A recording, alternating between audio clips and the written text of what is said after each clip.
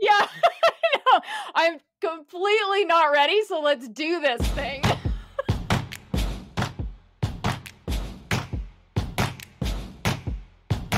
Your car. There's a noise under the hood. You've heard it before. It kind of rattles. It's actually gotten a little bit louder, but you're not that worried because you've already talked to the mechanic about it. And so you know kind of where he's going to go when you take it in. You know roughly the estimate to get it fixed.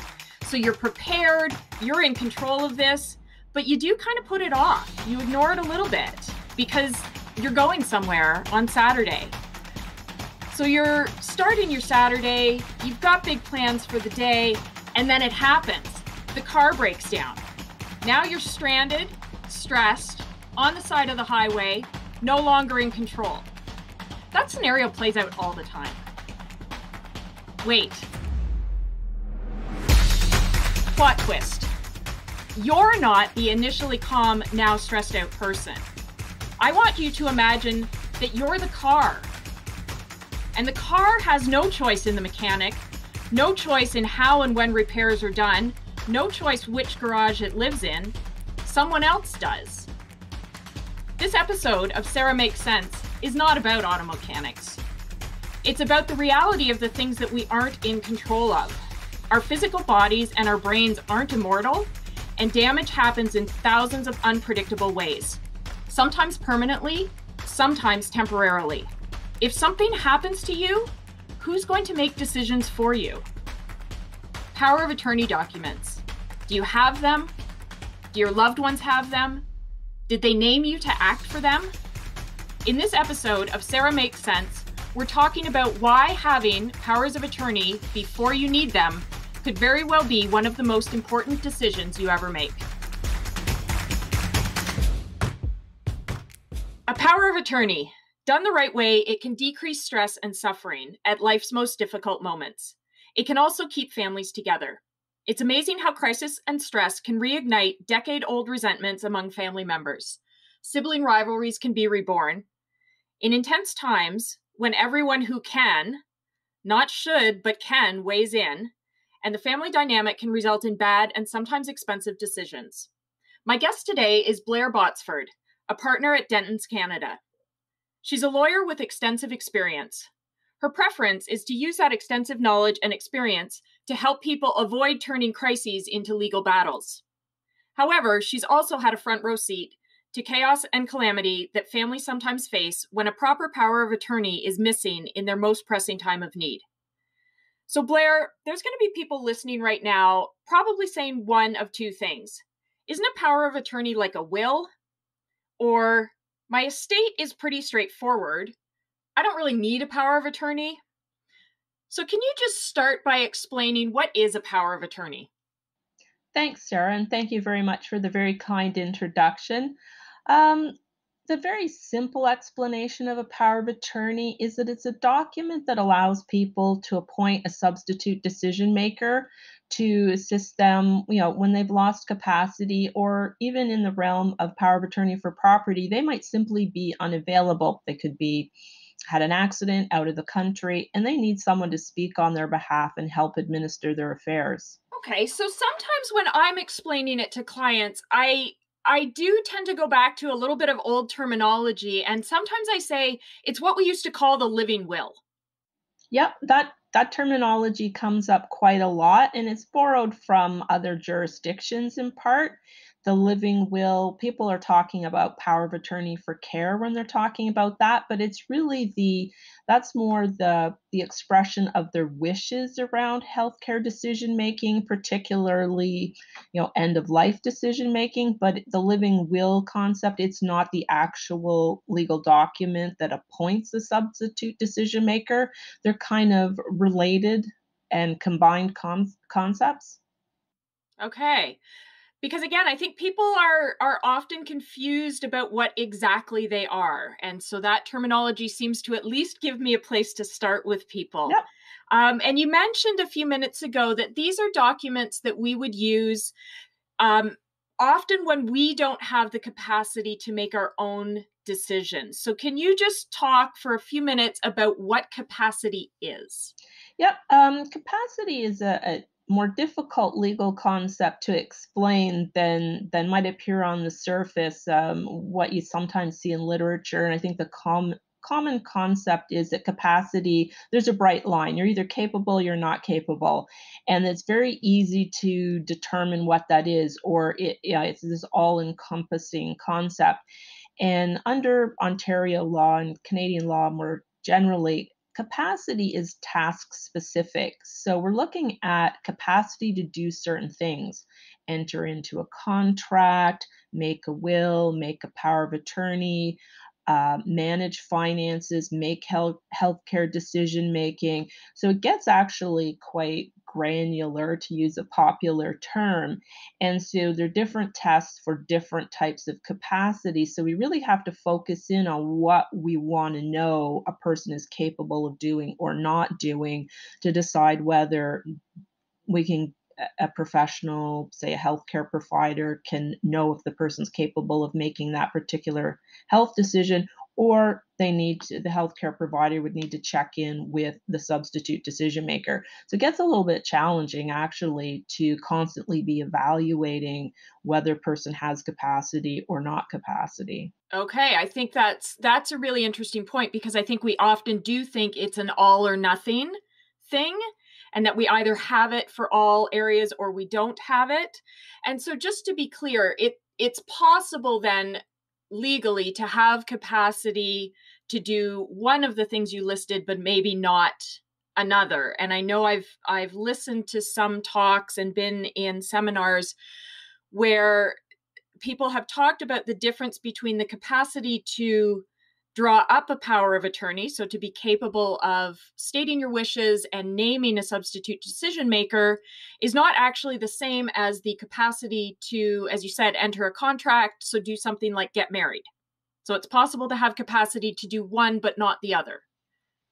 And it even gets more subtle than that. So the requirements to have capacity to manage finances, such as, knowing what your assets are, to whom you owe, duties and obligations, is a different test than capacity to make a power of attorney. They're similar, but someone can be incapable of managing property, like through a formal capacity assessment, yet still have enough capacity to instruct counsel to make a power of attorney. So it really does get very subtle in some ways. That does seem complicated, and I think um, so important to think this through ahead of really needing the documents, like really ahead of needing the documents, not there's been some signs that things are slipping, um, and then trying to make these arrangements or talk to your spouse or parent about what they might want to happen if they couldn't make decisions. Because I think most of us walk around with the idea that we've got time to do these documents, right? I don't need them today. I'm capable today, so I can put this decision off until tomorrow. And I think there's that kind of slow cognitive decline that can happen, or there's those sudden events like you were in an accident, or the current environment we're in because we're recording in April of 2021. If you catch COVID and end up on a ventilator, you can't all of a sudden make decisions for yourself in that time period.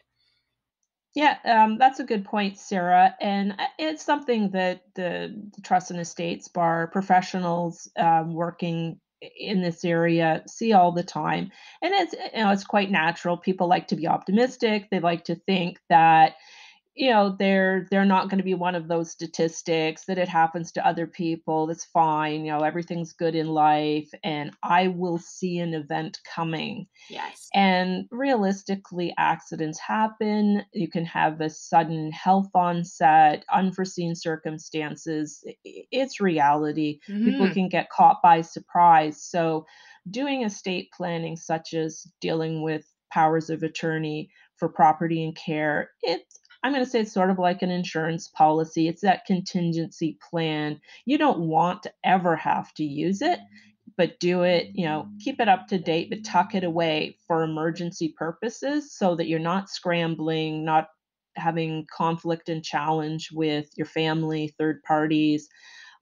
confronting, additional expenses that maybe could avoided when you do it when it's a bit calmer time.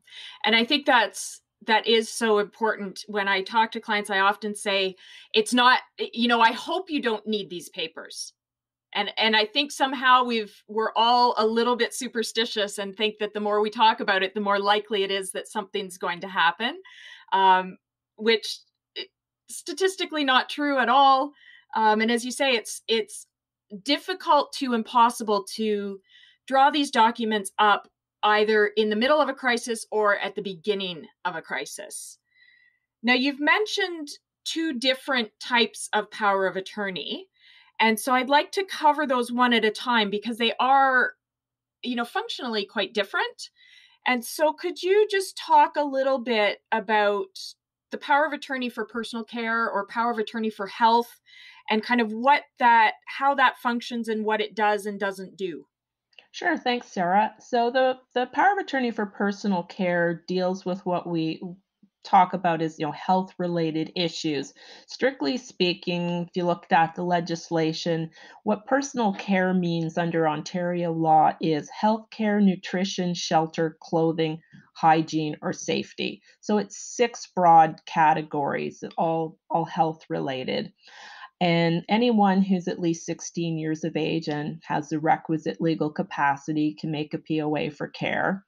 Um, Under 16, they don't have the same ability to make the formal legal document, but it doesn't mean they shouldn't think about expressing wishes. I mean, if they do at a young age have health concerns, what have you, that they're facing, because it's not like, automatically at 16 or 18, that's when you start to confront health issues and you're immune from that under that. So, informally even having a letter of wishes that they can communicate to their parents, and have people around them who would be in a position to make decisions be aware. That's helpful too.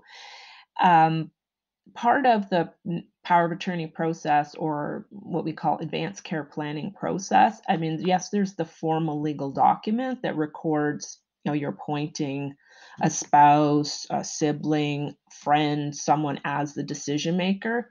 Then there's also the ability to record those wishes around your health care. Some people have religious or other reasons for maybe not wanting to consent to certain things, so that's a place to record that as well, so it's very clear to the outside world.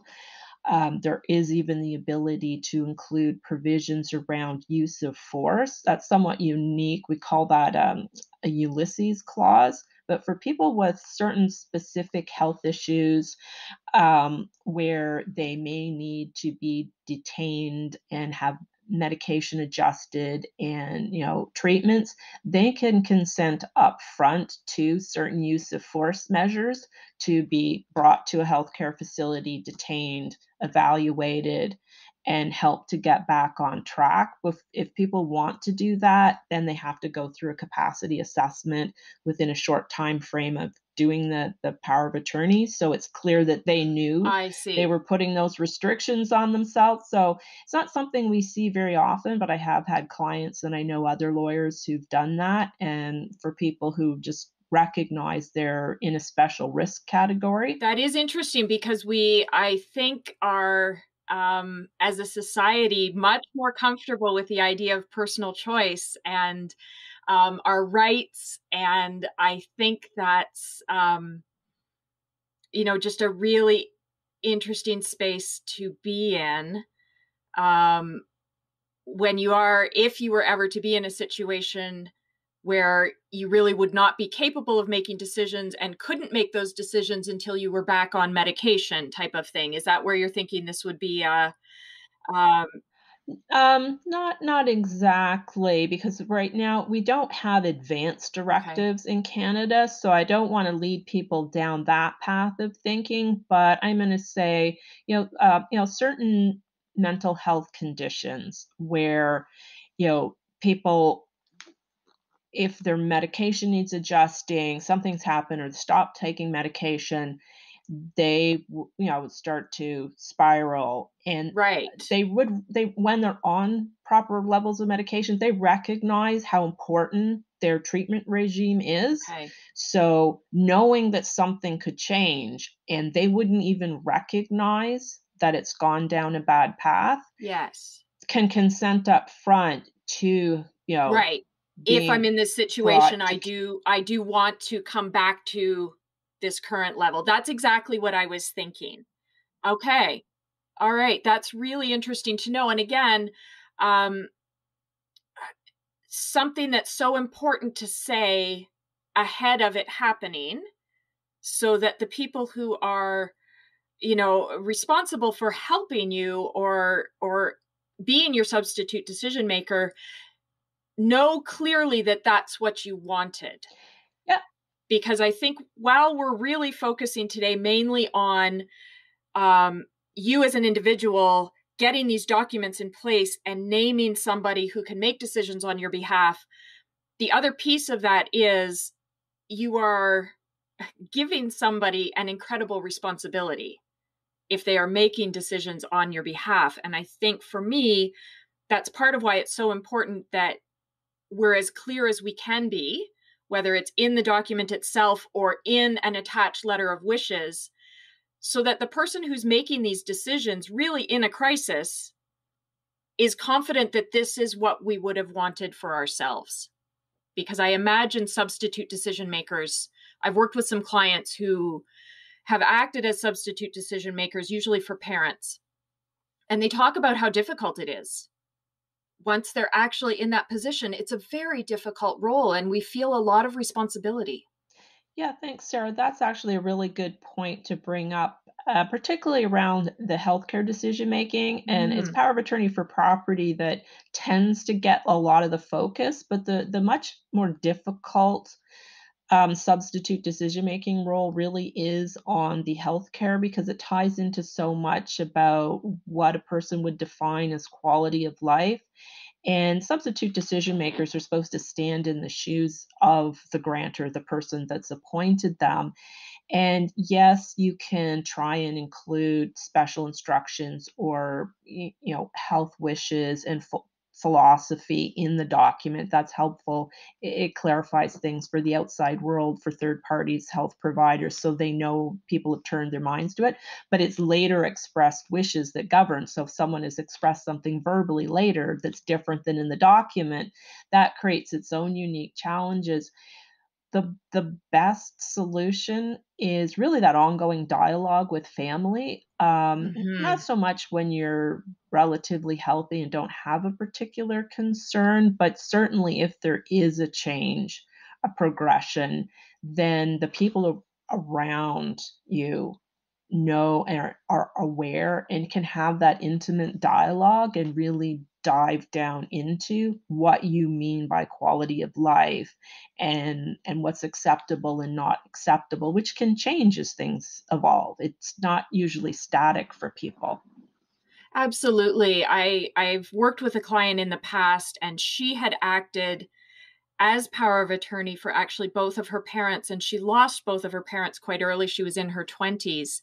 And I remember her talking because I think when we think of power of attorney for healthcare, we think of that big, pull the plug or don't pull the plug decision. And she said to me, when the time came for me to make that decision, because she did have to make that decision for her father, she said that decision was clear. I actually had no trouble with that decision.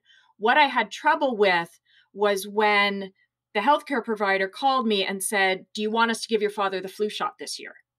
Do you want us to put him on this vitamin?" She said it was all those tiny decisions that she found much more difficult. She said, and again, I think we tend to focus on that end of life, like the really, really end of life.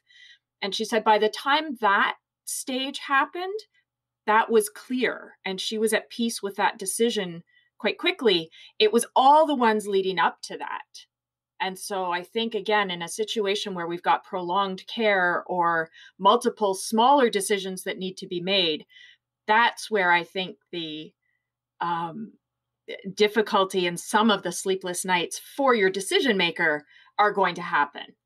Yeah, and a bring out a practical point too is that it's often not just like healthy, not healthy, and large seismic changes and big decisions, and then the role is over. It actually can be a very long-term role for people, and that's something to contemplate when you're picking who your substitute decision makers are, is their stamina and availability to do this not for a few days or a few weeks, but it could be a few years. And it is those small, ongoing decisions and constant availability and what it can do. And it impacts people's own the decision makers' well being, their ability to work, Hmm. their ability to take care of their own health, their own families. So, and then that gets into the role of, maybe co-attorneys or the substitutes that are appointed as well, just so you've got supports around the person who's in this role. Right. So it really is a big, big role. Mhm. All right. So that's the power of attorney for personal care or power of attorney for health. Can you talk about the other type? And again, these are completely separate documents, correct? Yes, and power of attorney for property. So that relates to all financial decision making. Maybe an unfortunate term using property. It tends to bring to mind the notion of real estate, Yes. and that's one part of it. But it's all financial decision making. Paying bills, filing tax returns. It's even deciding about the financial aspect of paying for, say, retirement home, care facilities, what have you. So the person making the health decisions is not the one in charge of that budget unless they happen to also be the attorney for property. And sometimes they are, sometimes they're not. Okay. So again, that's an important other layer of dynamics on who's making your healthcare decisions versus who's making your financial decisions. And if they are two different people, how does that work, right? You mentioned retirement care in there, or I imagine also if you needed care in your home. There is the potential for conflict there, and it kind of works both ways. I have clients who say they want different decision makers. Partly it's maybe different skill sets, but partly it's a dialogue and check and balance. Right. There's accountability between family members, and but then some recognize, no, that's going to create conflict. It's better if one person just runs the whole show, Mhm. or two people out of, say, four children. It's just they're going to do it and get it done. Right. It really depends on individual family dynamics, what's going to work. And I find often when I have this conversation with clients, especially if it's a very initial conversation, I think as a parent, sometimes the default is to want to name all of the children because you don't want to leave one out or make the kids believe that you like one of them more than the other one. And sometimes I say to clients, because I've also been in seminars where they've talked about this, and when the presenter says who has acted as a power of attorney before or as an executor, if we're talking about wills, and usually about half the room puts up their hand. And then when the second question is who would volunteer to do it again, nobody puts up their hand. And so sometimes I say to parents, oh, believe me, if it happens, the child you named will not believe that you are their favorite, because it's a heavy job. But I think, again, when you talk about that potential, if you've named two different people, or even if you've named the same person, again, having your wishes down somewhere or having your decision maker for property have a working understanding of what was important to you in your spending decisions and how you managed your money, I think would be important here as well.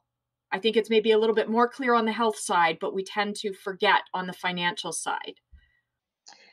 Yeah, I mean, there are very distinct duties and responsibilities. I mean, it's set out in the legislation. It's protecting the best interests of the grantor, the person who's appointed them. So obviously honoring legal commitments, paying bills, paying taxes, And then it gets a little more challenging when you're getting into lifestyle Right. and issues around, say, charitable giving, making gifts during lifetime to friends and family. It's not prohibited.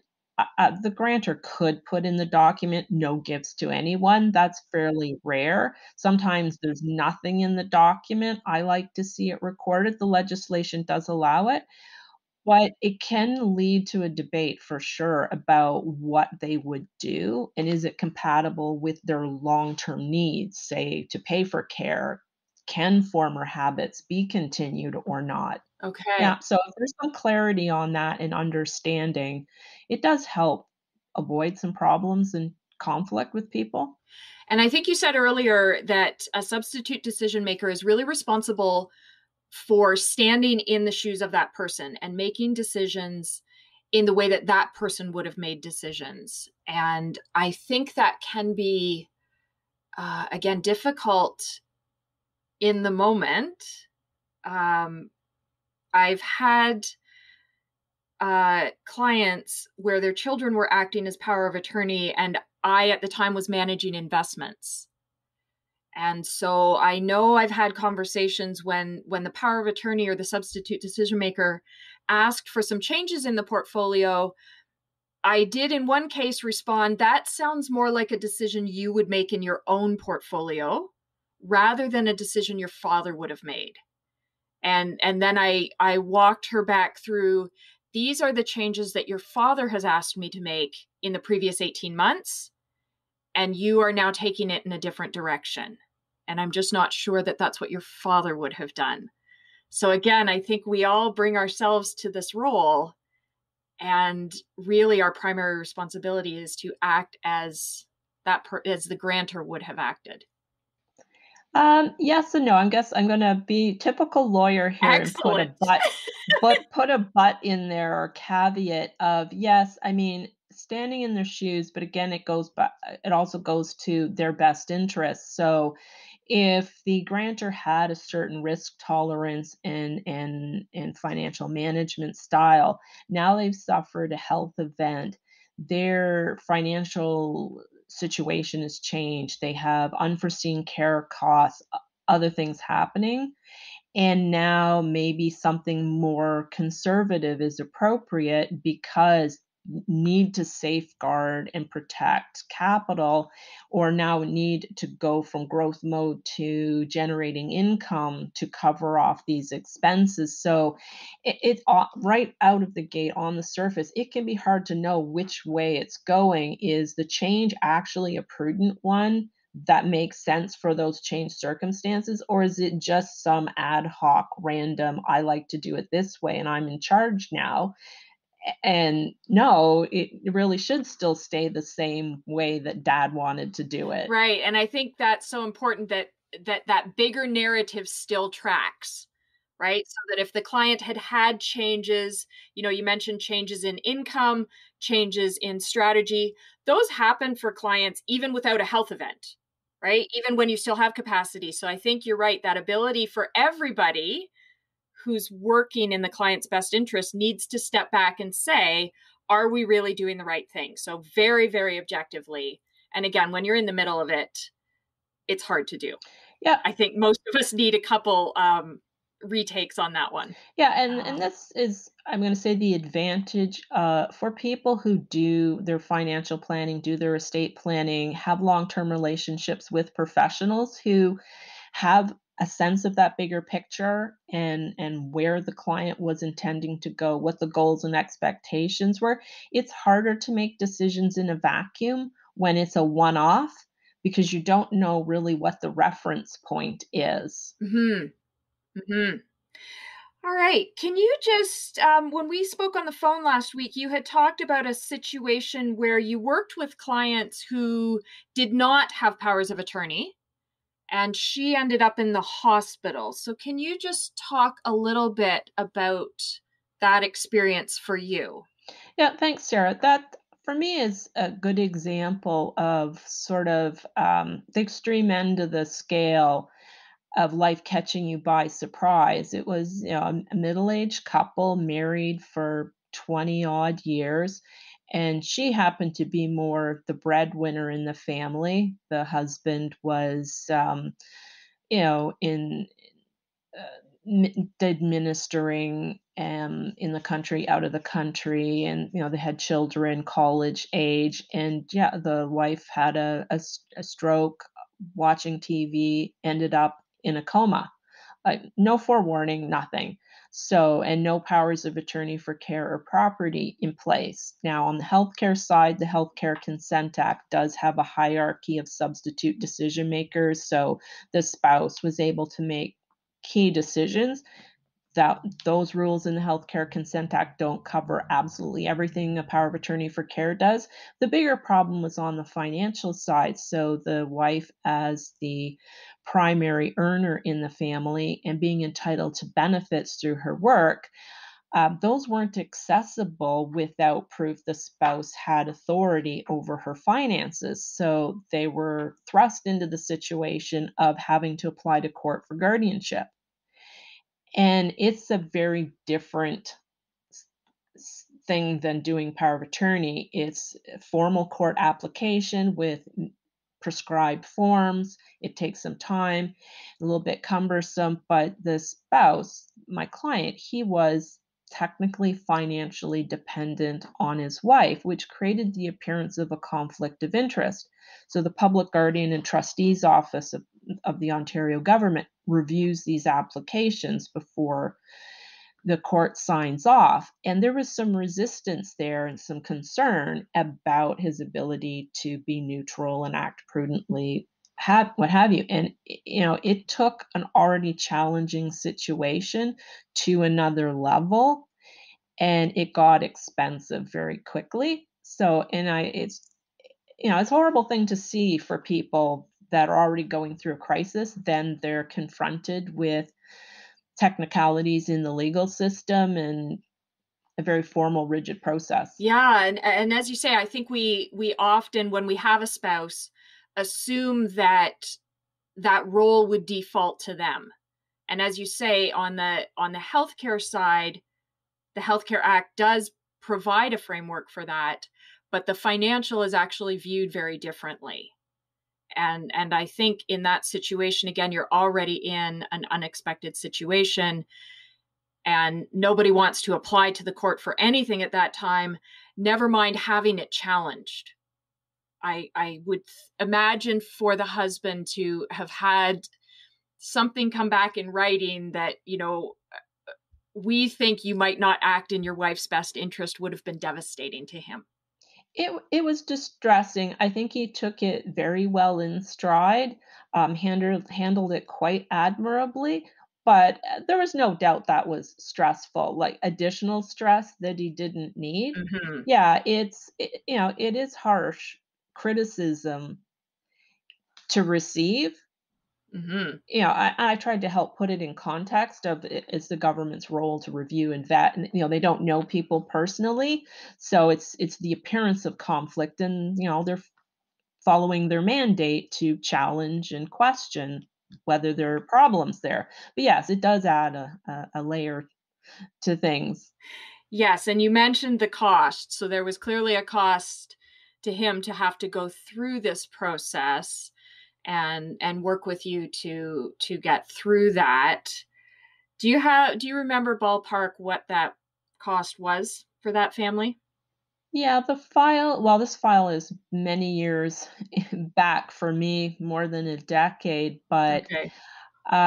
yeah, the fees and disbursements on that were close to $20,000, and I would have anticipated half that.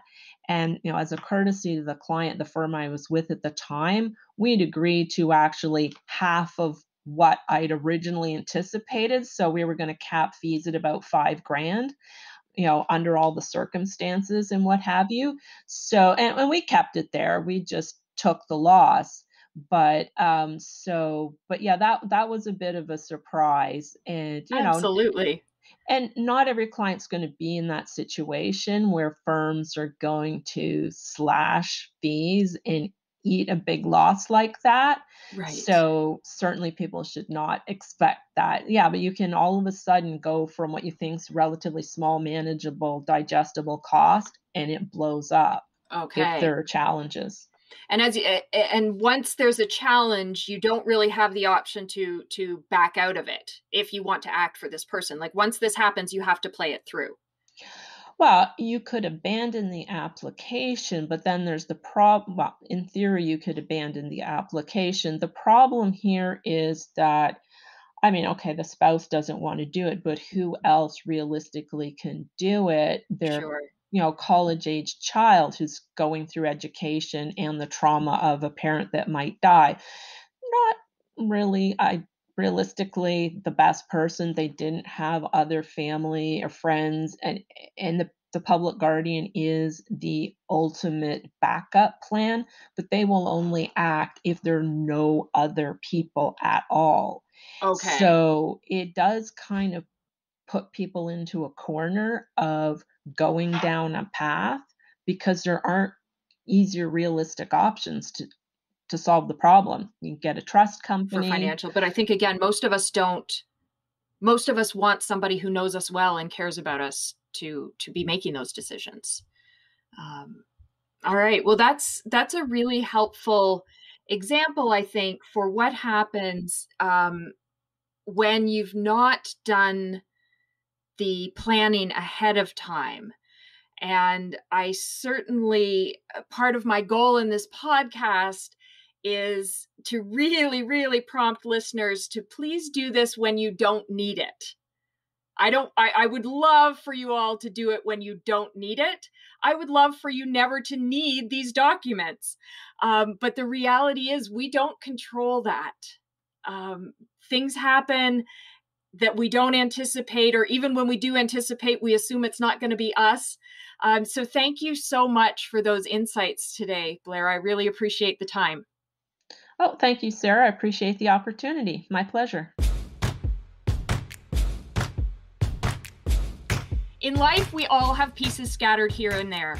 And today with Blair, we've talked about one of the most important pieces that you will ever have the opportunity to make decisions on.